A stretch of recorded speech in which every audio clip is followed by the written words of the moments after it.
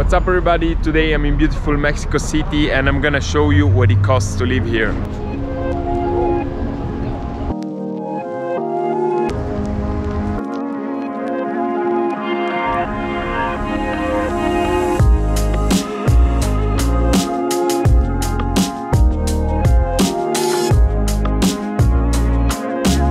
In Mexico, the currency is the Mexican peso. I already converted everything to US dollars, and at the moment of recording this video, 200 pesos are about $10.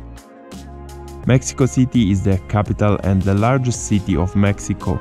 The city itself has a population of about 9 million people. If you consider the metropolitan area too, it would be of 22 million. In my experience, almost everyone knows a bit of English, but it's still not widely spoken. You will get by with English if you stay in the center or in the most touristy neighborhoods, but I would recommend learning at least some basic Spanish.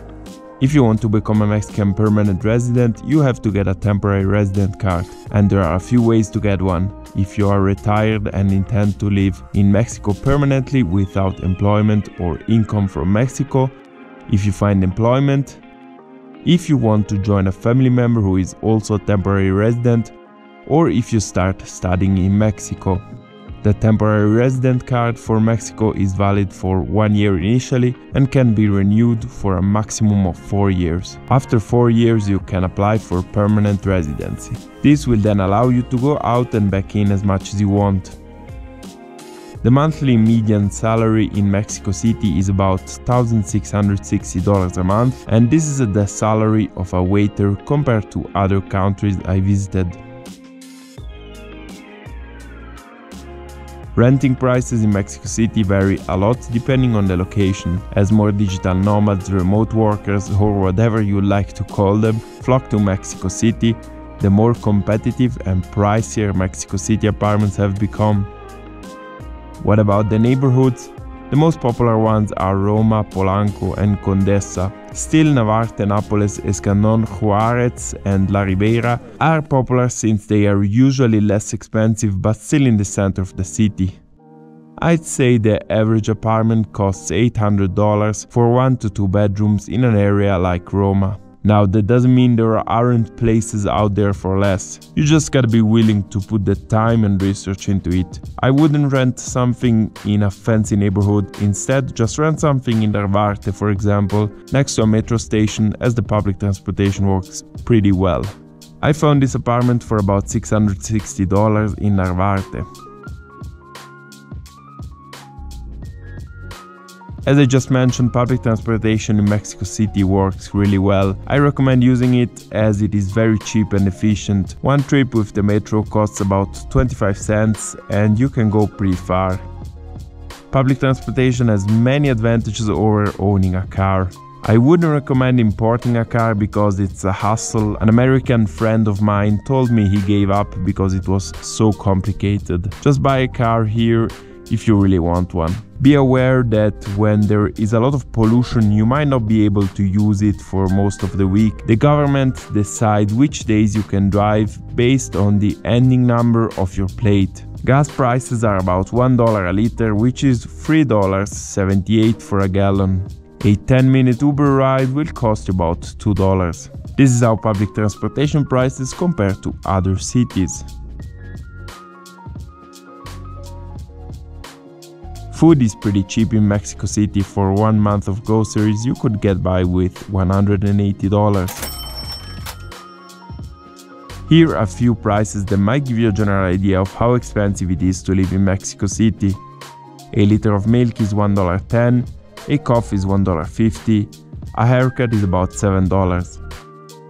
As an expat, you have 2 options when it comes to health insurance. The IMSS scheme is health insurance for employees working for private companies regardless of whether they are a Mexican citizen or an expat. Or you buy a private health insurance from a local company in Mexico. For a private health insurance with good coverage, you would need about $120 a month.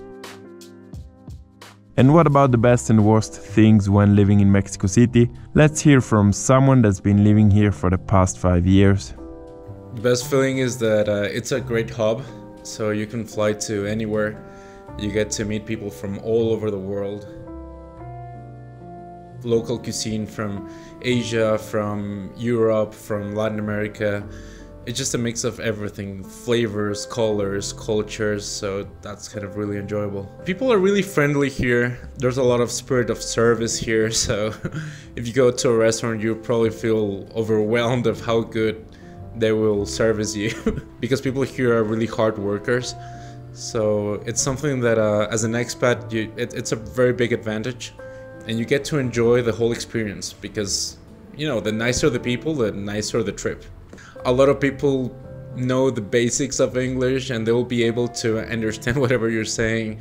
They will understand a yes or a food or a bathroom, but if not, it's also fine. Like you can speak with signs or just point to something, and they will figure out a way to understand you.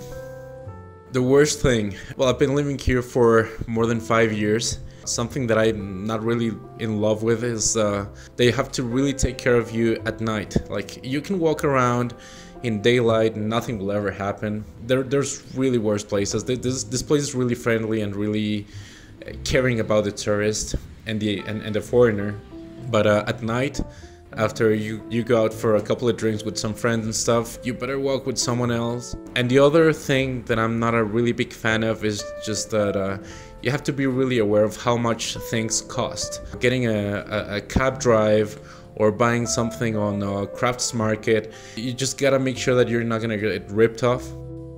Now, if you really want a specific number of how much it costs to live in Mexico City, we could say that considering all major costs mentioned and some other smaller costs for entertainment, like going out and having a few drinks, eating out, getting a few coffees at a bar, you'd need about $1,100 a month.